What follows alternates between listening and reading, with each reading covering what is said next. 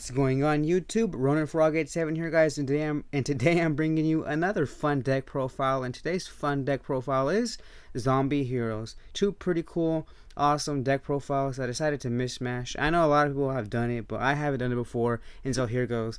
Alright guys, so we have our one copy of Dark Arm Dragon, triple Mezuki, triple Uni-Zombie, one Goblin Zombie, double Zombie Master, one Plague Spreader Zombie, triple E-Hero Shadow Mist, triple D-Hero Malicious, double Card Trooper, Raigeki, Soul Charge, Burial from a Different Dimension, Foolish Burial, one of Lord Darkness, Book of Moon, triple Mask Change, triple A Hero Lives, double Galaxy Cyclone, one Vanity's Emptiness, one Torrential Tribute, one Bottomless, one Solemn Warning, and triple Breakthrough Skill.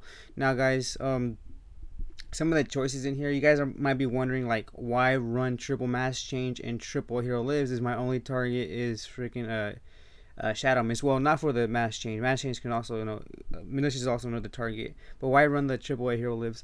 Well, it's I got kind of the inspiration from the YCS Bokum Volcanic Hero deck.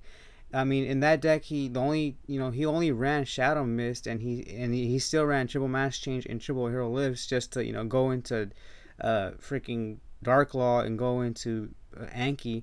That's all basically you really need, really. I mean, this Dark Law is such a powerful freaking card. I mean, shutting down graveyards and just wreaking havoc on your opponent, it's a real pain in the ass. And so that's kind of why. And plus, when you're not doing that, you can always synergize with the zombies, which is pretty freaking awesome. So yeah, so basically, that volcanic deck just basically showed us that all you really need is freaking add these 9 cards to any deck, and you got yourself a pretty solid deck. Of course, if it doesn't interfere with the other deck engine, but I'm pretty sure heroes and zombies, they mesh pretty well, and that's why I wanted to make this deck profile. I like heroes, I love zombies, and so here we go. And as for the extra deck, guys, it's basically pretty me. I can't even talk anymore. It's basically pretty much up to you, as long as you have the Dark Laws and the Ankies, just to go ham on your opponent.